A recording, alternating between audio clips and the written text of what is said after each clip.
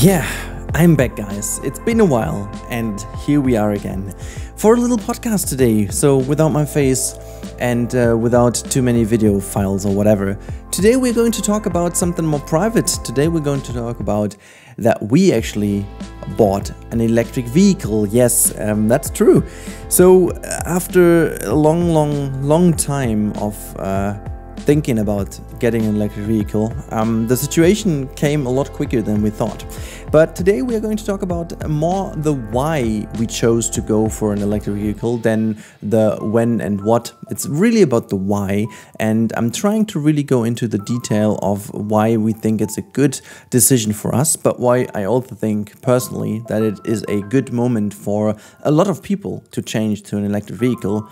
And I'm also trying to, clear some of the myths that are still going on outside, and false information about electric vehicles in general. And I want to clarify some of these things, and now we're going to talk about this. But yeah, sit back, relax, and first of all we're going to start with what kind of car we have and how it came. Now, it really is a great thing to say this finally, but we got a Hyundai Ioniq 5, and this is a brand new SUV type car from Hyundai, and it's just been released in 2021. And we were actually very lucky to get one that was available right at the time where we needed it, which is not a given because they have quite a long delivery time at the moment, as potentially most of the vehicles out there and most of all electronic. And a car nowadays, an electric vehicle, is more electronic than anything else. Now, we got into the situation that obviously since I became dad half a year ago, and this is also a new situation because you guys don't know it. You guys haven't heard that, at least not on this channel. And this changed obviously the situation in our lives, and we needed to come up with creative solutions to get all the stuff from A to B. And in my old car, which was a BMW 1 Series car, the space was limited. Let's put it that way. My wife actually, she had a VW Polo, which is even smaller than the 1 Series. And we got these cars for a lot of years. My wife had her car for like 6.5 or 7 years even, and I had mine for almost 9 years.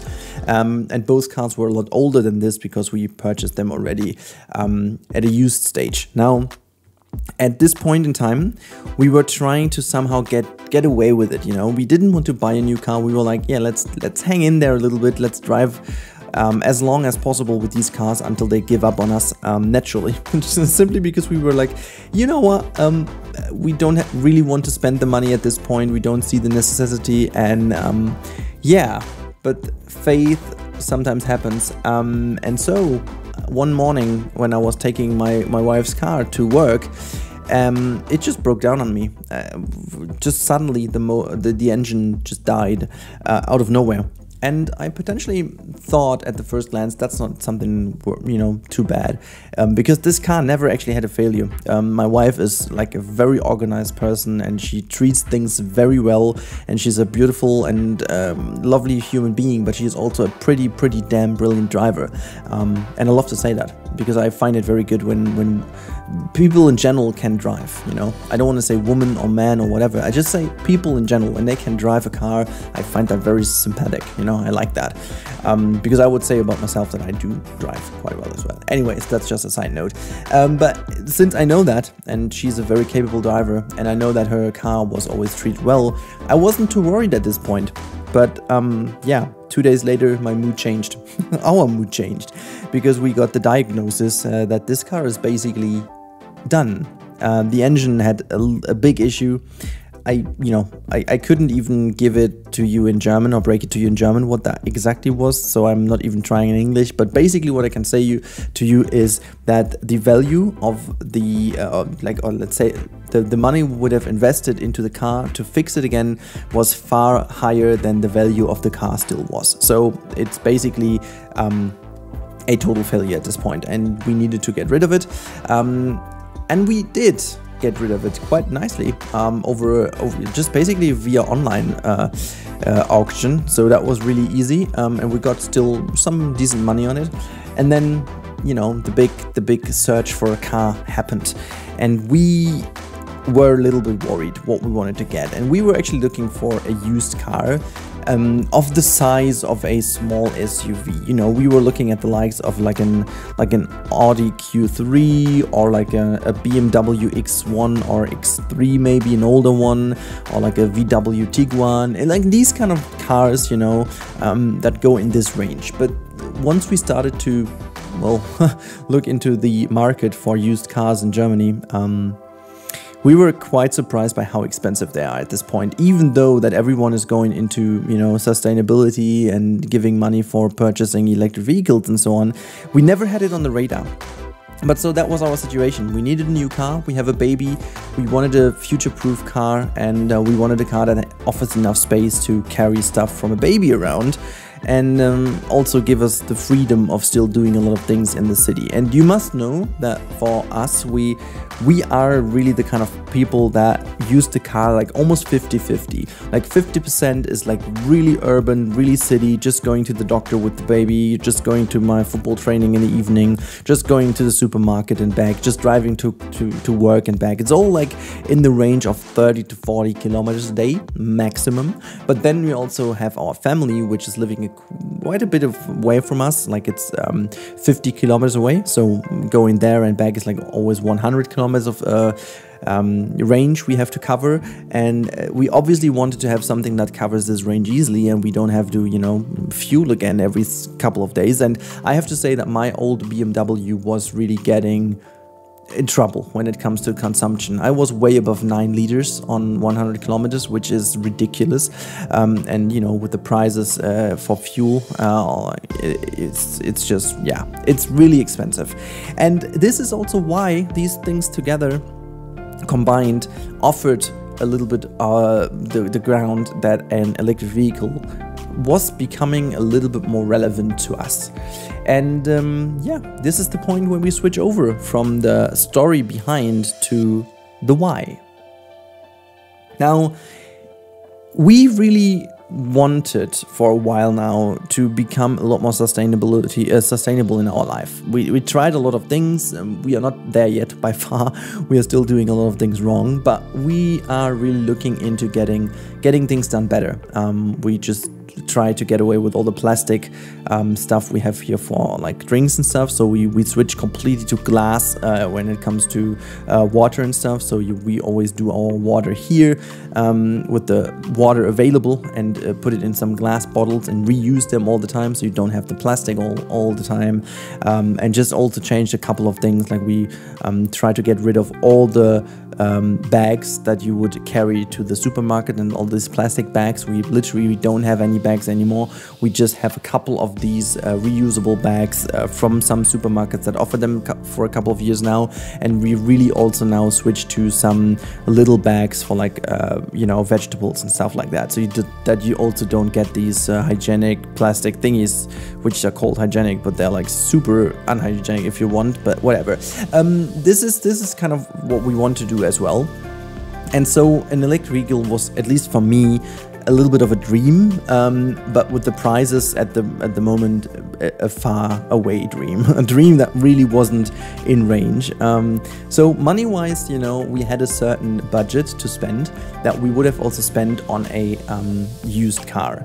But since I am always like as emotional as I am sometimes, I am really, when it comes to these things, I'm very pragmatic. I sit down and I do a full calculation, and I do the full calculation with the next 5 to 8 years in mind, only on a financial basis. You should never plan that far ahead in general, because too many things happen, but just on a financial basis. And I put things on the table to compare them to each other.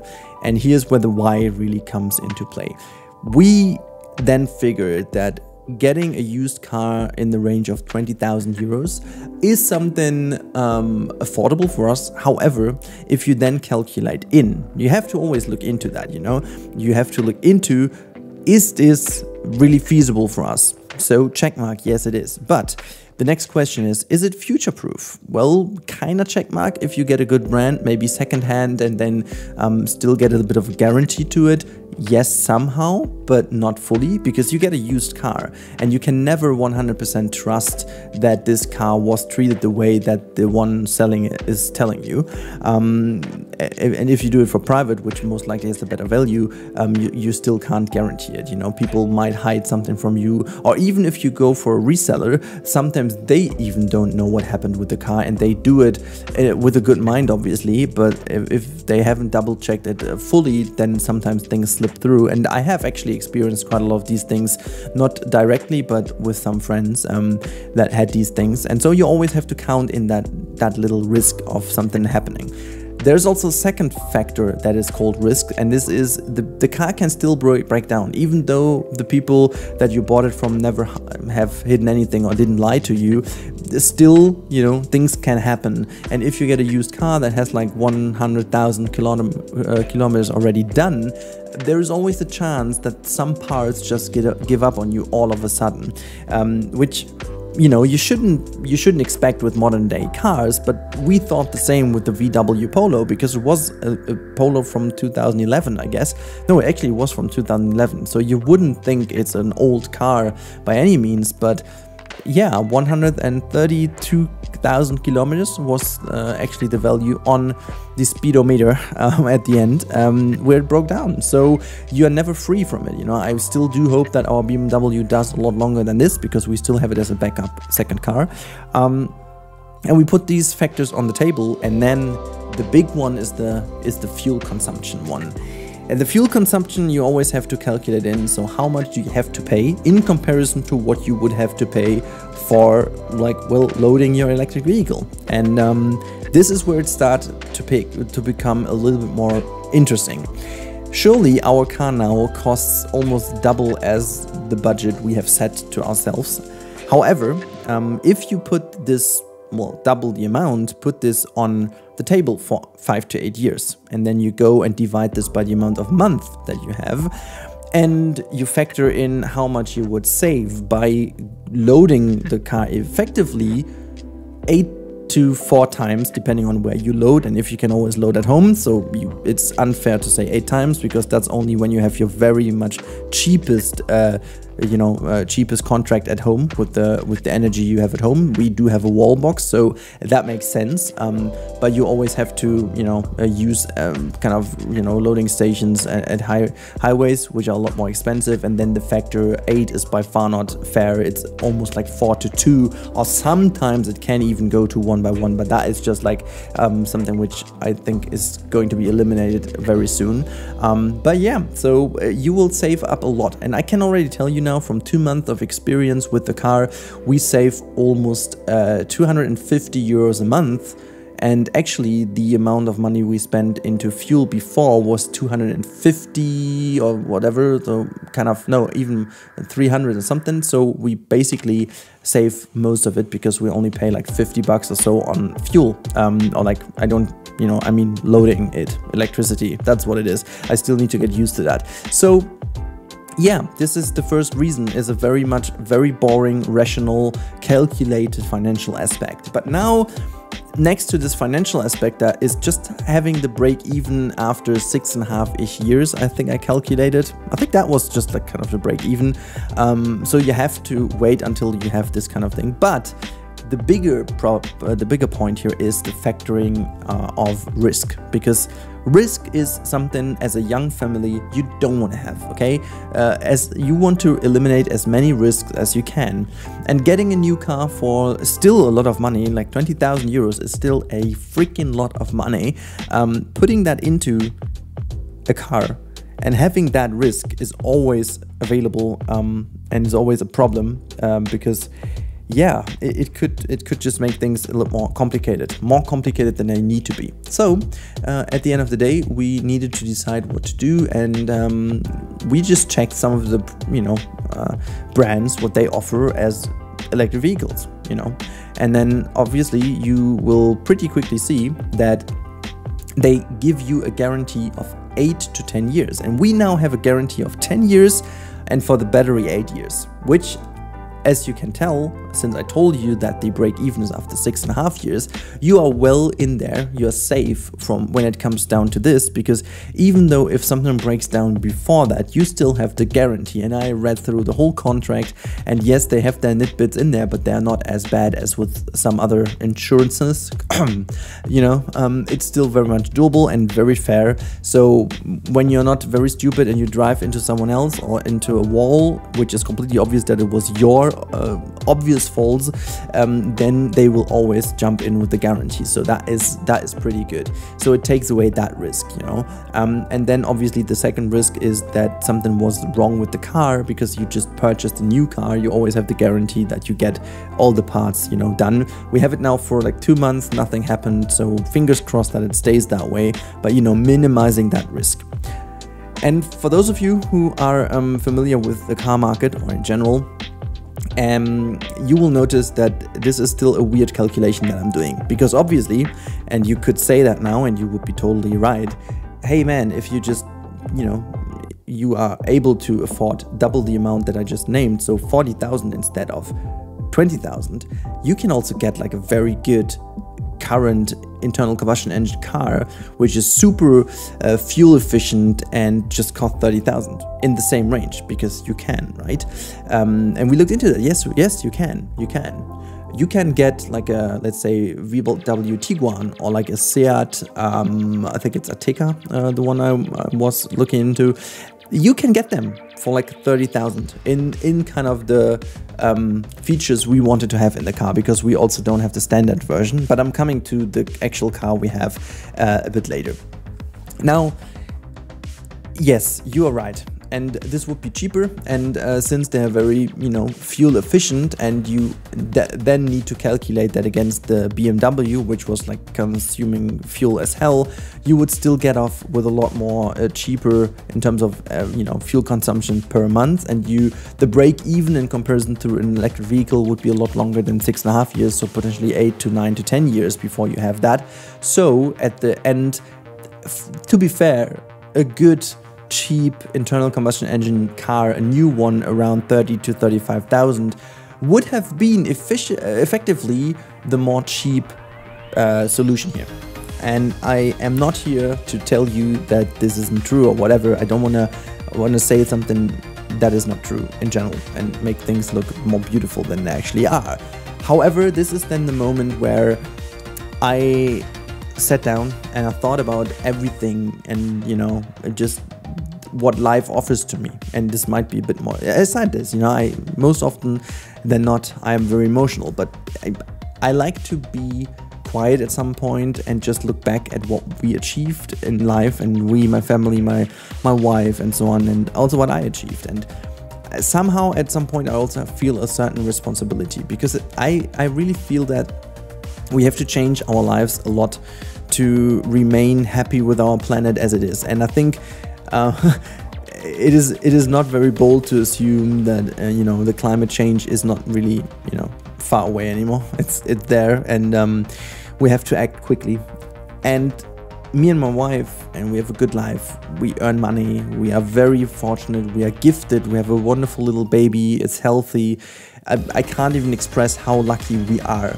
And from this position, I felt the urge and also the responsibility that we can afford something like an EV. And this is where this moment of truth happened, where we were like, yes, this is the decision we take. We are going for an EV here. Yes, by far it's not really good at the moment in Germany when it comes to EVs. Like, the infrastructure is not really there. It's okay-ish, but it's not great. And yes, it's a lot more expensive than if we would have gone for the cheap temporary solution, but it's future-proof, and it's the good thing to do. It's the right thing to do, and it's definitely something that made us for the last 2 months very happy. But yeah, so this is the why. This is why we choose to go for an EV, and this is the time where I tell you what kind of EV we have. So, we do have the Hyundai Ioniq 5. This is a brand new SUV type of car, and it is the version with the bigger battery. Is a rear-wheel drive version, and it also is the second best, no, it's the third best package. I think it's like they have 4 different packages, but you can just get rid of the first one because that's a standard one, and we've got the second one if you wish, with a couple of extras of the third one. Complicated. I hate this. I just want, you know, buying a car is dramatically more stressful than I thought. But whatever, we have exactly the features we wanted. There were like 2 or 3 features from the higher tier cars that, you know, or like packages that we would have liked to have, but none of them are really necessary. Like, truth to be told, I'm not a junkie that needs a certain power or a certain technical thingy in the car. For me personally, it's very important. Is the car practical? Is it looking good? Is it efficient in its way in terms of space, but also in terms of how it drives and stuff? And does it have the necessary things? And the Hyundai Ioniq 5 really checks all these boxes beautifully. And we did like a little test drive just a couple days before the car broke down, just out of curiosity. Just because we wanted to have a look how an EV drives, and I already drove a Tesla a couple of years ago, but nothing more than this, and also some kind of plug-in hybrid cars, but you know, they are different. So I was really curious to see, and this like test drive really blew us away. That was a lot of fun and a completely different feeling of driving a car. And yeah, so we were really lucky enough to experience that. And so our decision was already a little bit pre-shaped. But then as we were really going into the current situation in the EV market, in the range that we wanted, we just had a couple of options. And these options were the VW ID.4, the Audi Q3 e-tron or Q4 e-tron, I think it's the Q4 e-tron, which is in that range, the Skoda Enyaq actually, the Kia EV6, which is just about being released, and it's actually not even released yet, but then we have the Hyundai Ioniq 5 obviously, and well, I think, you know, the Model Y from Tesla potentially would have been in there as well, but with all the delivery stuff and so on, at the moment it really wasn't on our radar. However, the reason why we chose the Hyundai is mainly because of the looks. This car is freaking beautiful. They all range somewhat in the same price level, plus minus, it's totally okay, but if you get the Skoda Enyaq, which is a tiny bit more cheap, if you want to have that in the same kind of features that we have in the car, you nearly pay the same. And so we have a very solid version of this car. It has a lot of power, way more than we even needed. It's beautiful, it's very practical. The space usage of this car, even though people say something else about this car, it doesn't have the net space as other cars would have, but the layout in the car and how you can move things around, how you can reposition the seats and move the seats, makes it a very versatile car in terms of usage, and we really have no issue with the space at all. It is really beautiful. I will actually show this in a vlog about our journey to Spain, which I will talk about at the end of today's little podcast. Now, yeah, that said, you know the car, and I have, at this point, you will have seen the car many times, because I will loop the footage in the background, simply because I don't have anything else, or maybe I put a photo in. This is all good and nice, but now we have to take a couple of minutes at the end to talk about some of the wrong perceptions that I firsthand have experienced already on a parking lot, loading my vehicle on the road and elsewhere, especially online. I don't know where and why this really comes from, but I wouldn't call myself an enthusiast for electric vehicles or vehicles in general. I mean, I loved my car and I loved quick cars. I loved Formula 1. I mean, obviously, as a German with Michael Schumacher in the 90s and so on, you can expect that we grew up with like fuel in our veins, you know. However, the times just changed, and hopefully I can say that I'm aware enough to see that and to feel this. And I have to say, of course, if you listen to a freaking Maserati Ferrari engine, you know, roaring next to you, that is something else. Yes, I also get goosebumps from that. I wouldn't sit here to try to tell you the truth if I wasn't able to tell you the truth about this. And I must lie, or I would have to lie if I would say it doesn't bother me. No, that's not a thing. However, if you are aware enough, and if you can grow, you can let grow that an EV is just a different kind of fun. This is different, of course it is, but it gives you a lot more than a Maserati can't offer you, and that is great. However, there are still a couple of things that people assume that are simply wrong. So the first thing is that people still just shout everywhere that an EV is still more more heavy on the environment, especially with the CO2, than a normal internal combustion engine, and that is just completely bullshit. The thing why people still believe that, and it's widely spread, is because of a lot of oil companies and car companies have paid a lot of money for some rather scientific, I don't even know, no, it's not scientific, some weirdly proven essays about how this is happening, and they always calculate the amount of fuel or exhausts used to create energy for the cars that they do consume, plus the energy which equals the tons of emissions that you have while the production of an EV. And yes, in the very beginning, let's say 10 to 15 years ago, this means that basically when you got an EV, it had a little backpack, a backpack of a lot of emissions that it already consumed, so to say, before you can drive the clean car. Because however you want to put that, while you drive an EV, you do not produce any emission directly from this car. That is just not possible, and people just try to get in there with telling, yeah, but the energy you took, that did create some emissions previously when the energy was created, which partly is still true, but not in the bigger picture. And if you then look in the bigger picture, you will definitely see that nowadays the break even on when an EV is clean, so to say, is a lot earlier than it used to be 10 years ago. In fact, the new ICCT essay that was just released a couple of weeks ago even shows that how much better EVs got, and that there is no comparison anymore to a normal internal combustion engine car, simply because the production of EVs has also been ramped up a lot. It got a lot cleaner, it got a lot more perfectionized, it got a lot more streamlined. There was a lot less emissions created during the process. There's a lot less of for example, cobalt and all these materials in the batteries, which are not great at all. I do agree with that, but you always have to put that into perspective. What is the alternative? Producing more internal combustion engine cars is not an alternative.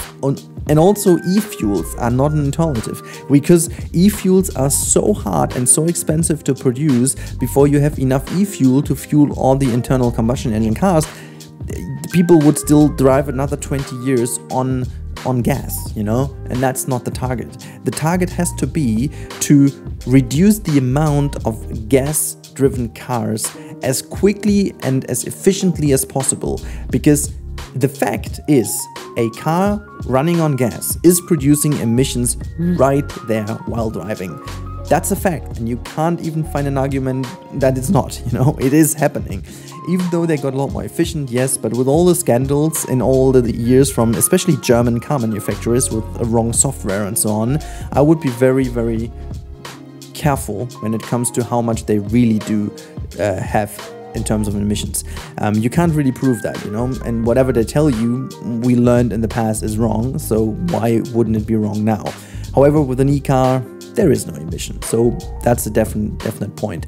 But then again, also the production process, if you look at this, it all comes down to the one question you have to answer, and that is an EV car a wrong option because it's not there yet? Or is the discussion going into a wrong direction because it assumes things, status quo, that are about to change definitely?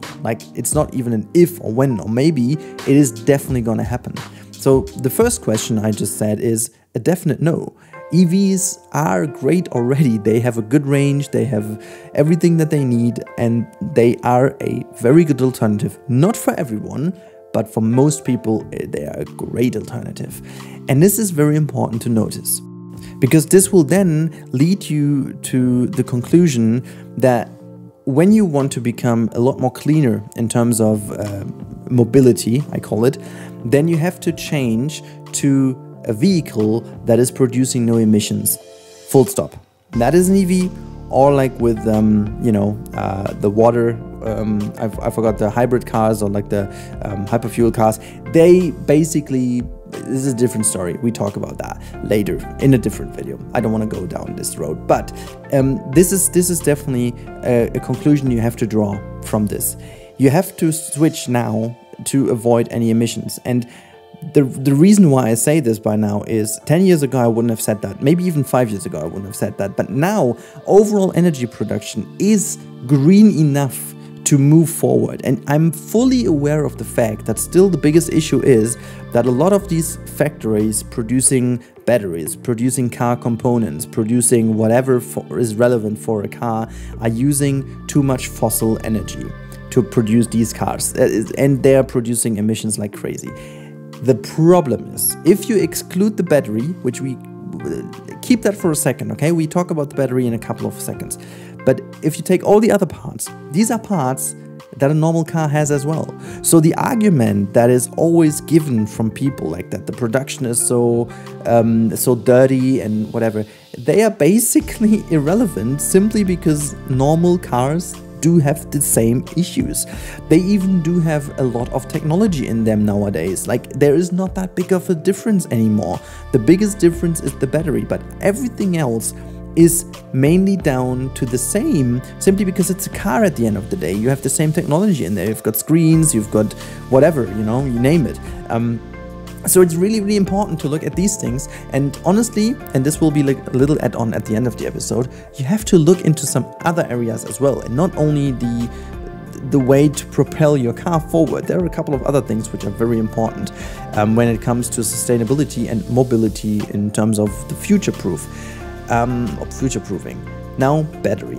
Battery is a topic which is very important because essentially this is what many people moan about, and they were right in this regard for a long, long time.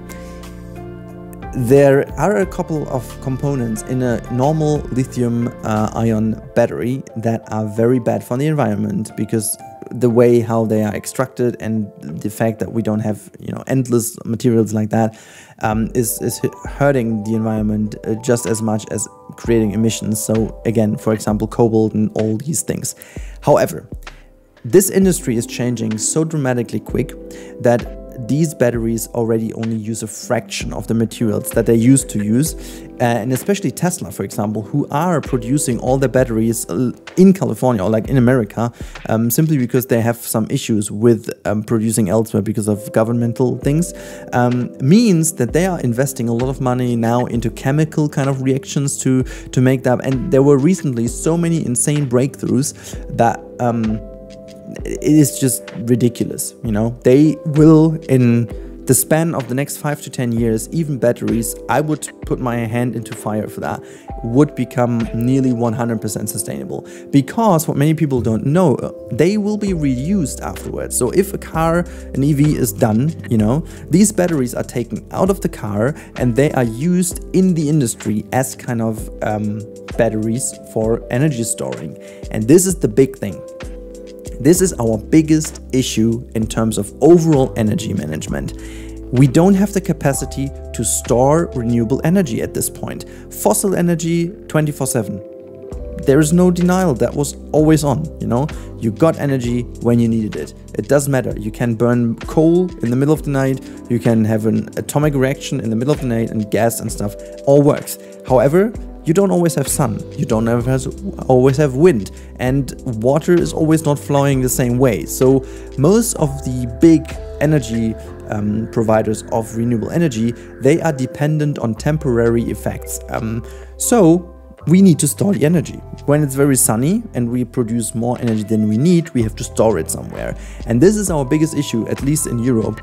There is not the infrastructure of storing. So the more cars we have, the more cars we can reuse in terms of having these batteries, the better it overall gets, because we can store energy even in this used car components. And they do this already quite well, and they recycle a very high amount of parts from EVs all across the globe, and it will become more and more. So my conclusion on this is, even though I know that especially in the Hyundai Ioniq 5 the battery is simply not the best and most cleanest yet, but is that a reason to not buy the car? I think it's not, because at the end of its lifespan it's a million times, at least it feels now, but it's a lot cleaner and a lot better than buying a new internal combustion engine car. And also it will lead the future and pay the money for the investment into this future, into new battery, into new renewable, sustainable material, and so on and so forth. Buying an internal combustion engine car from used or new is not paying in that direction. So that is where I'm coming from. This is the reason. This is it. And I hope you guys found this interesting. I know I went a little bit right and left, but I think it's very important to talk about that, you know. And I want to just give one last hint to something that I was very happy to see.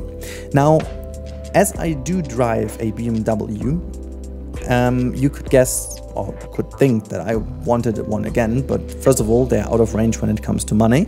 They are way too expensive.